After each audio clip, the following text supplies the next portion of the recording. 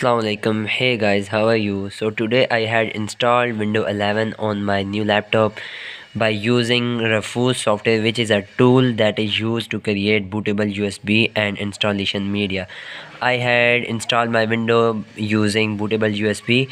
So once I had done the window, it shows me this sign in, and it says the user password must be changed before signing in. So basically the problem is I don't know the password because I didn't set any password. So I just try a simple password and set new and hit enter. It says the password is not correct. So what you have to do, just go to new password and type the password that you want to set and make it confirm. Just leave the first section empty, okay? So hit the enter and your password is changed.